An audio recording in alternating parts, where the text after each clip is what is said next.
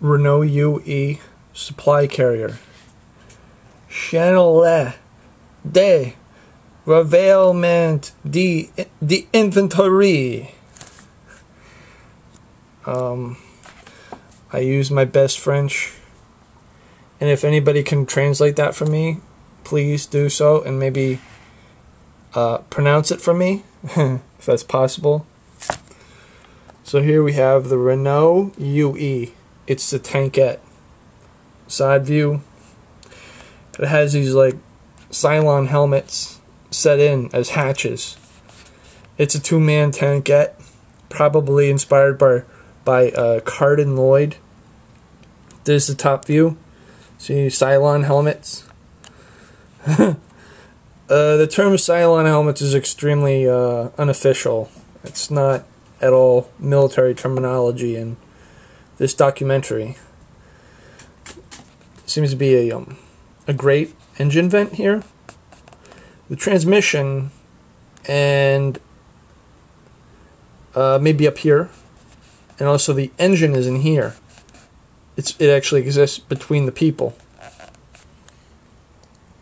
I know where one of these actually is, and I got inside of it, and it was quite cramped. There's our little carry-all. You can put your supplies. Front view. I don't know what this is, this object here.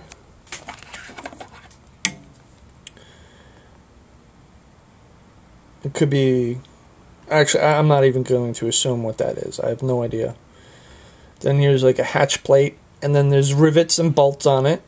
Oh well. Here's the rear. Here is that little cart with the tracks. Okay, and here's the scale. 0 feet to 20 feet. So I'll zoom out. Get a concept on that. That thing is not big at all. Barely over 5 feet long.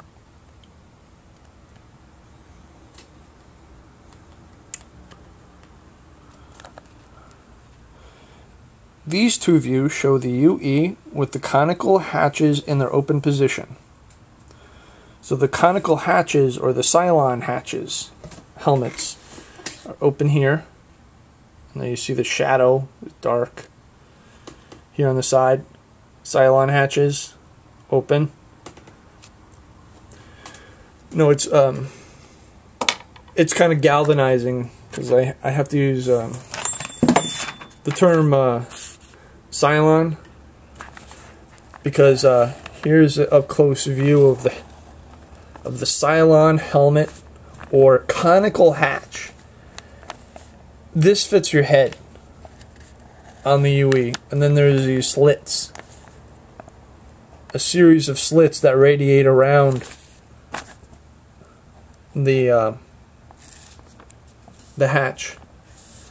And, you know, it kind of reminds me of like the way the Cylons looked at things with the light going around like that. See, I think the series of hatch slits goes around like that too, but I'm not quite sure. It's kind of dramatic. Well, I had fun with this. Oh, first, here's my drawing of it. See? See the Cylon? He's just looking out.